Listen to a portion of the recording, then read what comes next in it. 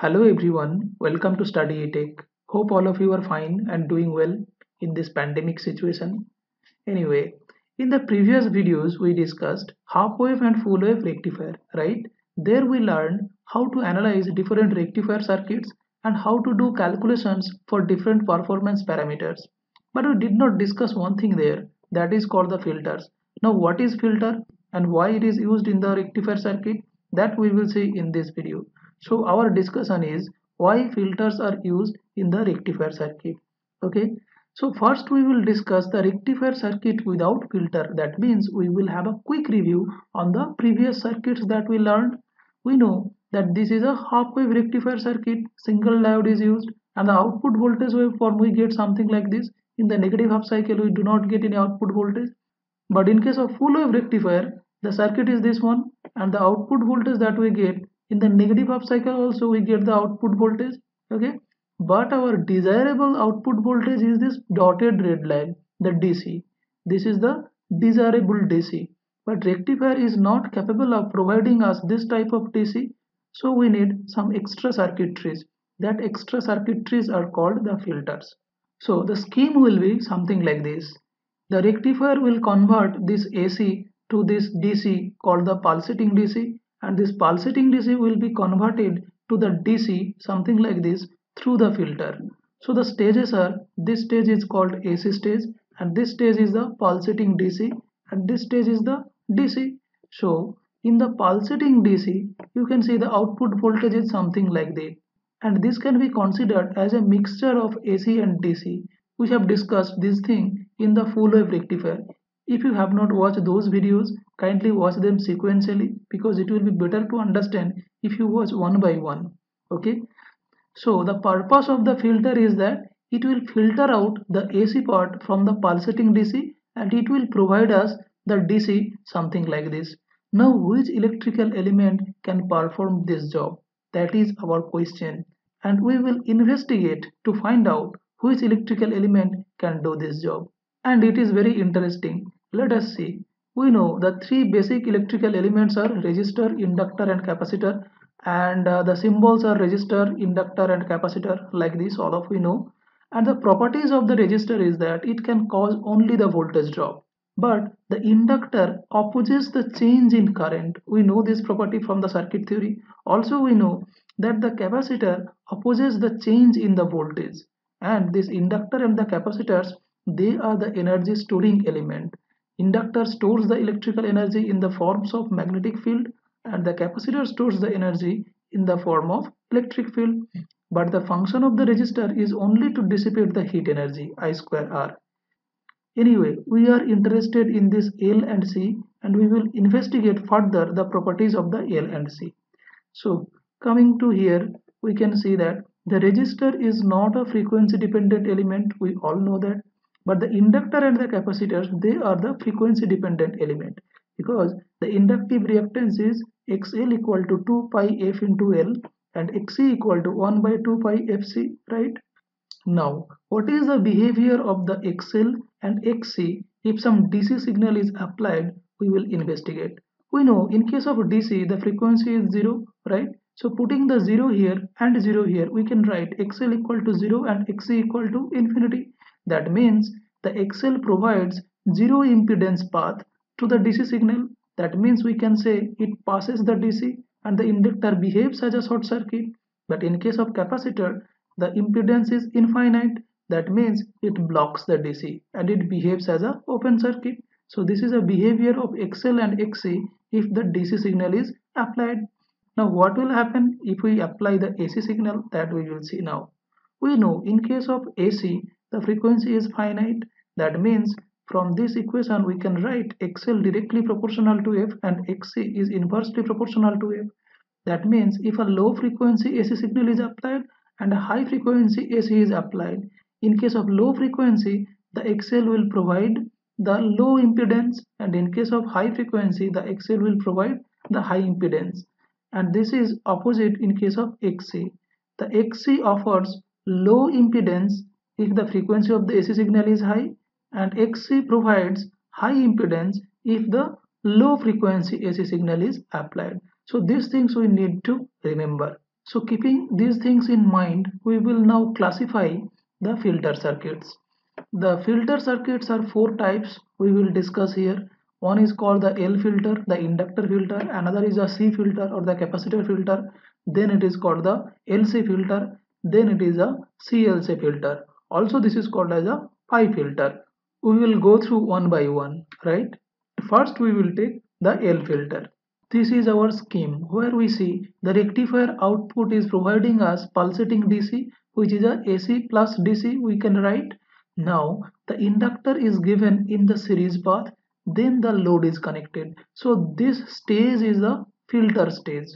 Now as we know that the impedance offered by the inductor to the DC is 0. So what we can say, this DC signal will be directly passed through this inductor and it will appear at the load, right? Now there is a AC part. This is also called the ripple part, and this ripple is mostly dropped at this filter element. How it is so, we can see in the next slide. We see there is a series path, right?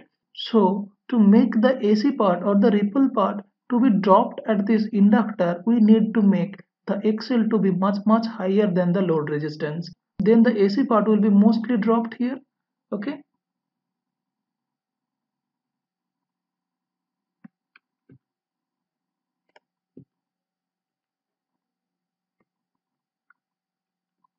Now we will see what the waveform will look like at the load terminal. We know this blue line is a pulsating DC that we get from the rectifier output, right? Now it has some DC value and this DC is directly passed to the load, and also this blue line is a output voltage without the inductor filter. Now if we use the inductor filter, we know the ripple parts will be dropped at the L, so the output voltage that we will get not perfect DC but we will get a something like this voltage. That means the output voltage is closer to this dotted line, that is the DC. That means if we increase the L value, this ripple will be much more less. So the output voltage will be this one. It will not be perfect DC, but it is closer to the perfect DC. So the point to remember here is that the L filter is to be used where the load resistance is small, or we can say the load current is large. In that case, the ripple factor will be less. One thing here I forgot to mention, you might be thinking that why we use the inductor in the series path. The answer is very simple. We have the both DC and AC and we want to pass the DC, as the inductor gives zero impedance to the DC path. That's why we are putting it in the series path. If we put the inductor in the parallel path, then what will happen? The DC will be going through it and coming back. So no DC will be appearing at the load. That is why the inductor is put in the series path, right? Now we will see the C filter. Okay, so the scheme is this one. The rectifier gives us the AC and DC again. Now we are putting the capacitor in the parallel path. Why? We know the capacitive reactance is 1 by 2 pi Fc. That means if the DC is applied, it will offer infinite resistance and our DC to be passed through the load. So if we put it in the series path, it will block the DC and it will not appear at the load terminal. So we need to put it in the parallel so that the AC part will be passed through it and it will block the DC and the DC will be appearing at the load terminal. Now we have seen already that DC is passed through the load terminal because it is blocked by the capacitor. Now what will happen to the AC part? We know in case of AC, the capacitor offers the impedance. So what we can do, we can make this path impedance very low, the most of the AC to be passed through this line, so that the AC will not be appearing at the load.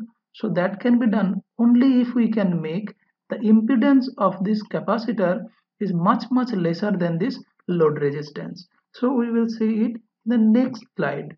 See here, this AC is passed through this capacitor and the DC which is coming out of the rectifier is blocked by the capacitor and it is appearing at the load terminal. As I said, we have to make this capacitive reactance much lesser than this load resistance. Now we will see what the waveforms will look like. We know here this blue line is a pulsating DC that we will obtain from the rectifier's output. Now this is without C filter, right? Now what will happen if we put the capacitor in the filter, that we will investigate. Let us start from this 0, right? And initially assume the capacitor is not charged. So what will happen when this voltage is applied, the capacitor upper terminal will also be charged and it will reach to this maximum value, right? Then when the voltage falls in this way, we can say the capacitor will discharge to the load now, because in this section capacitor is charging, right? And now after the capacitor is charged, if the voltage is falling, then the capacitor will now discharge to the load, and this path will depend on the R into the capacitor's time constant.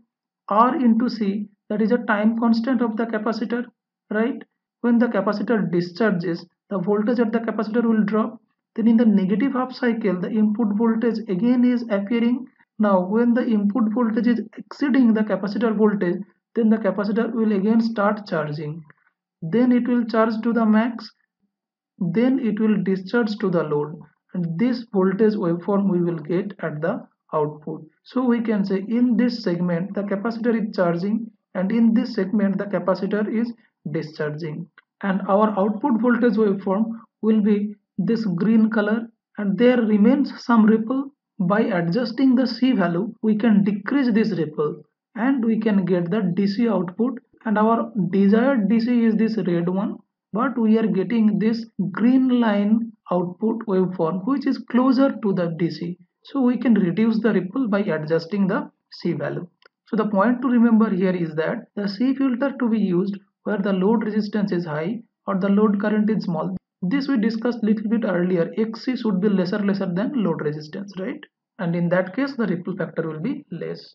So we understood the function of the L and the function of the C. That means the L filter and the capacitor filter. Now in reality, only L and only C alone cannot perform the job of filtering. What we need to do? We need to do this one. We can make the combination of L and C, and it will give us better performance, and this is called the LC filter. Also another scheme is possible, that is CLC, and it looks like pi, so it is called the pi filter. Two capacitors are there and a inductor is there. This also gives us a better filtering operation. So in this video we discussed 4 type of filters. Hope you liked the video, and if you are new to this video, let me tell you, Study EETech is dedicated to all the electrical engineering students. We promise to offer you the best quality video lectures, study materials and career guidance, and our motto is to make Study EETech is a complete platform for all the electrical engineering students, and for that we need a little bit support from you. Please subscribe to our YouTube channel, follow our Facebook page and kindly visit our website also. Thank you. See you in the next video.